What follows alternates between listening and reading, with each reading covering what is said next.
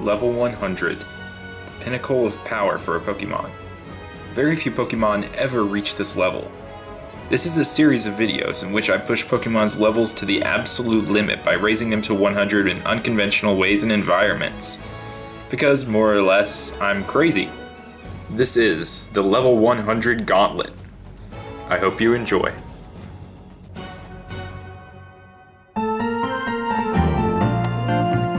In October of 2014, trainers who were lucky enough to receive a code in their emails were able to download a special demo version of Omega Ruby and Alpha Sapphire, a month before the game's released. It's actually a charming little demo that features short adventures with Steven Stone, where you explore little Mirage Islands to meet a few characters and battle with the new Mega Evolutions. The game randomly chooses to be Omega Ruby or Alpha Sapphire every time you boot it up, but you always play as Brendan, except he's named Orlando, which I always found a little bit weird. But it's actually a play on Omega Ruby, made a little bit more evident by his Japanese name, which is just Omega. The main thing most people who played this demo may remember is the one Pokemon you're allowed to capture at the end of your first adventure and transfer to the full version of the game. Glalie in most regions, or if you're playing on a Japanese 3DS, Steelix. Back when I played this demo, I was more focused on something else though, wanting to see what a shiny encounter in this game would look like. I sunk 2,000 encounters into wild encounters in the grass here, only to eventually learn that everything you can encounter in the demo was shiny locked, despite what a faked picture of a Pelipper from back then led me to believe. But, over time, there were a few shiny sightings in this demo that weren't some sort of pelican hoax. People were reporting finding shiny starters that only sparkled and weren't actually their shiny colors, with video proof. And it turns out that for whatever reason, the set of middle evolution starters that you pick on only your first adventure are the only things in this demo that are not shiny locked. And there are also another couple catches to them. The first and most obvious catch is that they cannot be officially transferred to the full games.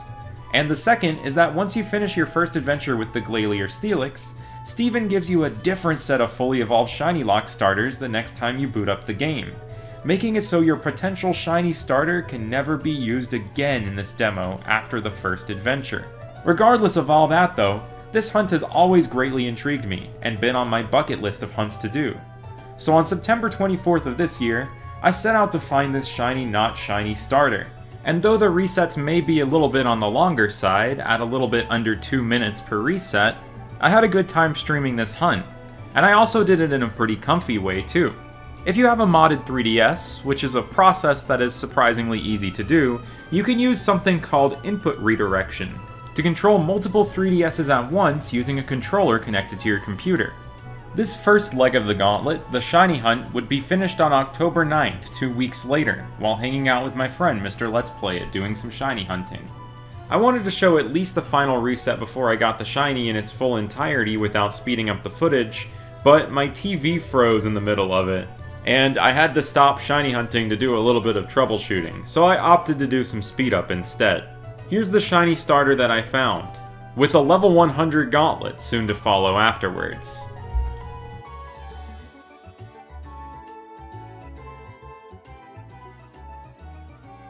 I've seen so many C-Dot today. Oh yeah? Like a crazy number of them. It's gotta be an omen. You only got one C-Dot game, right? Yeah.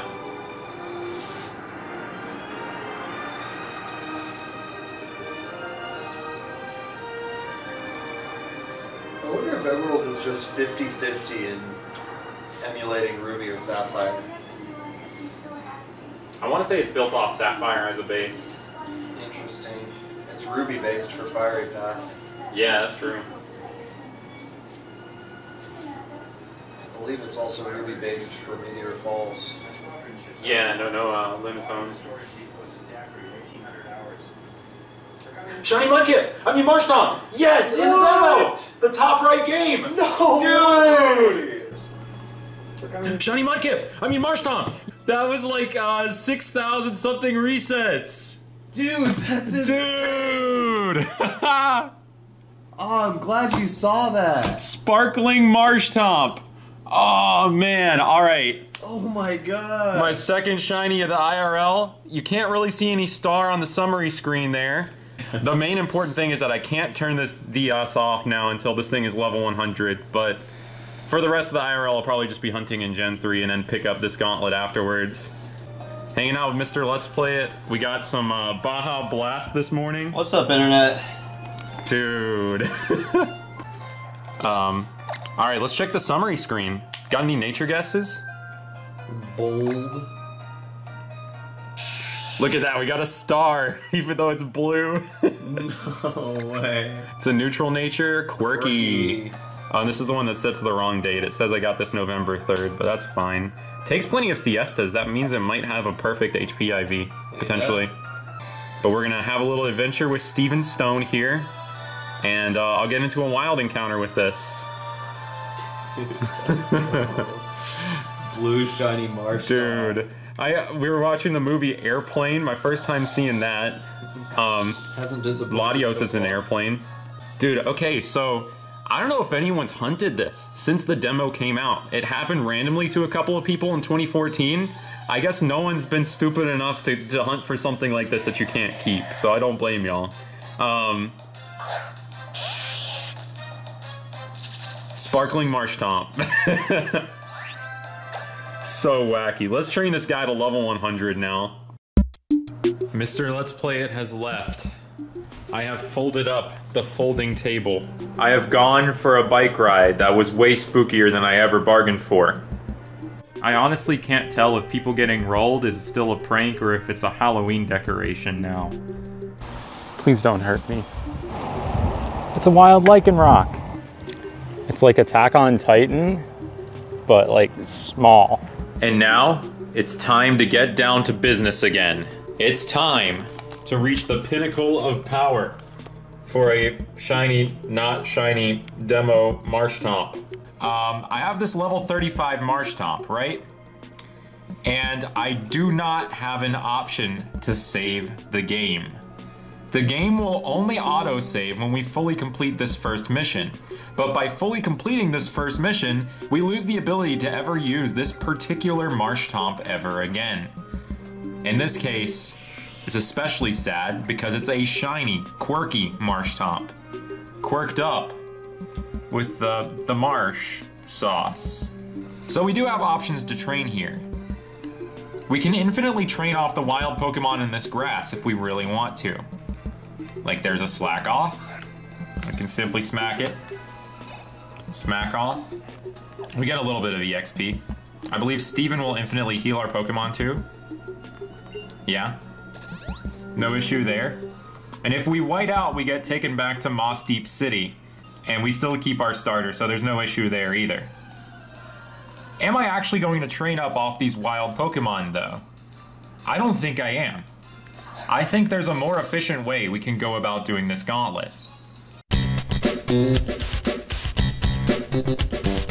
To get to the more efficient training spot, we need to play through the story of this mission, taking down some Team Magma Goons and reaching level 36 in the process. Now starting with the Gen 6 games, they added an EXP bonus if you have an unevolved Pokemon that's above the level where it can currently evolve, so we want to keep this a Marshtomp. So, logically, we should mash the B button here.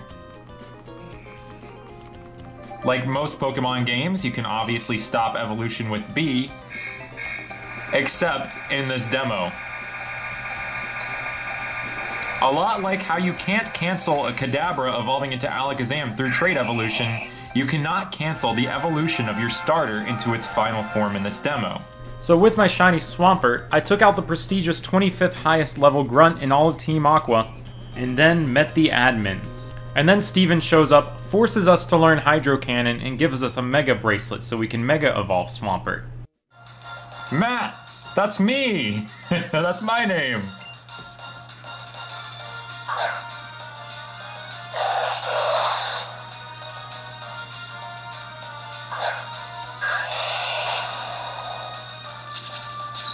There actually is one shiny with a texture in this demo. Steven's Metagross. Seeing both of those sparkle was so cool. Alright, now y'all are about to see how cool shiny Mega Swampert looks. It's not even gonna get to sparkle, but it's way cooler than shiny Mega Metagross, trust me on that.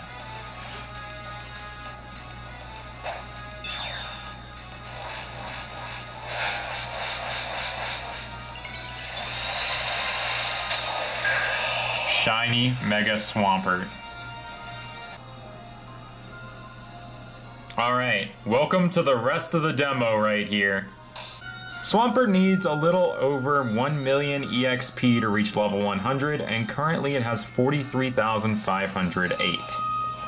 And we're gonna get the rest of all of that EXP down at the bottom of this cave. We won't be leaving this area for a while now.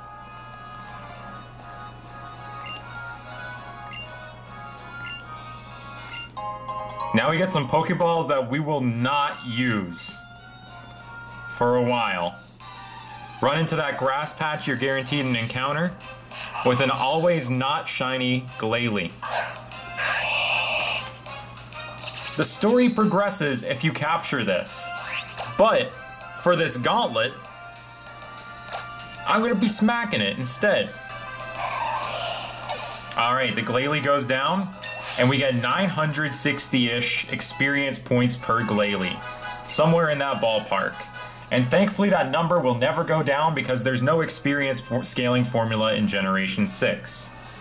And we're going to impress this Glalie with our skills by not using our Pokeballs at all and instead running into this grass hundreds of times. Nearly 1,000 times, honestly. Until we reach the pinnacle of power for a shiny Swampert.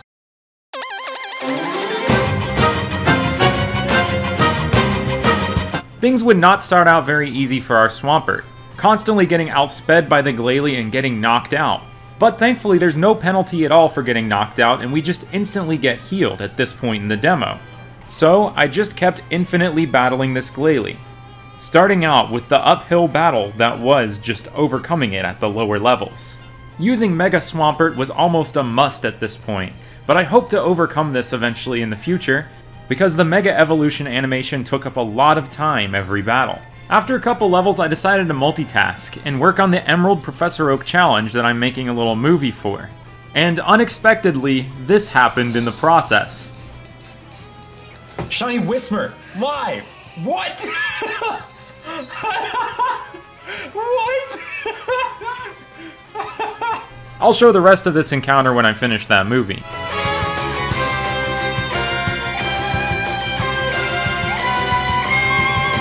After a few hours around level 55, Swampert was finally strong enough to not really have to worry about getting knocked out by Glalie or being outsped by it, so I even started to run out of moves sometimes.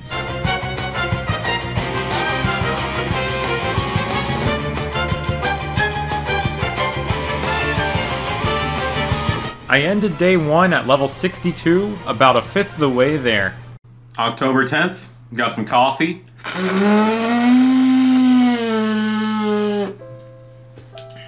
Just drinking coffee in a very normal way there. And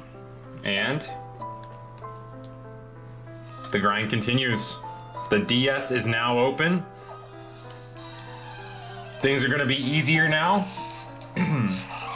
Things are gonna go a lot faster. As long as the Glalie doesn't use Protect. Who needs a Mega Evolution? Actually, we might still. It hung on for a second there. Never mind. Alright, I've been doing this for a little bit, and I realize that it's not efficient for me to be going at this when I only have Mud Bomb, or am I about to struggle. So instead of waiting to get knocked out by struggle, we can just talk to Steven and heal up. I'm gonna just keep doing this with only the move Waterfall, because Waterfall is easily the best move for this. It's 100% accurate, and we one-shot the Glalie with it. So every time I run out of Waterfall now, I'm gonna talk to Steven. Never mind, I don't one-shot it. I one-shot most of them, unless I'm filming and talking about it. 74! A former gamer has informed me that I'm wasting my life on this demo. And as a response to that, I say, level 76. Let's go! From this point on, I just needed to stick to the grind. And what better way to focus on that than streaming? So I streamed a little bit that night. Is this a level 100 Gauntlet? No. It is actually a Teltnuag 001 VL. And over the course of this stream, I beat Roxanne in my Professor Oak's challenge and reached level 90. But something from this stream felt a little bit off. There was something missing. So on day 3, I made it my goal to correct that. Hitting level 100 tonight.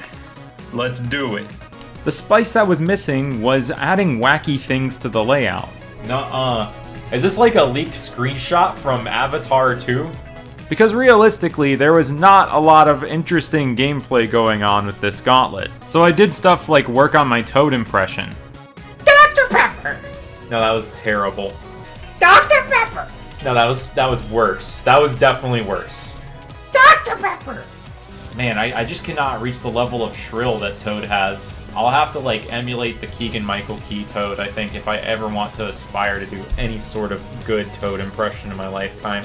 After 3 miserable Toad impressions, the deed was done. Level 100! The pinnacle of power for a Swampert. So, we're now about to have a send-off for the Swampert by following Steven Stone's instructions and hightailing it out of here. Okay, we're actually going to follow Steven's instructions here. We're going to catch the Glalie. He's been trying to tell us how to do this for so long. And we're going to do it now. I have 5 Pokeballs. Let's just toss one.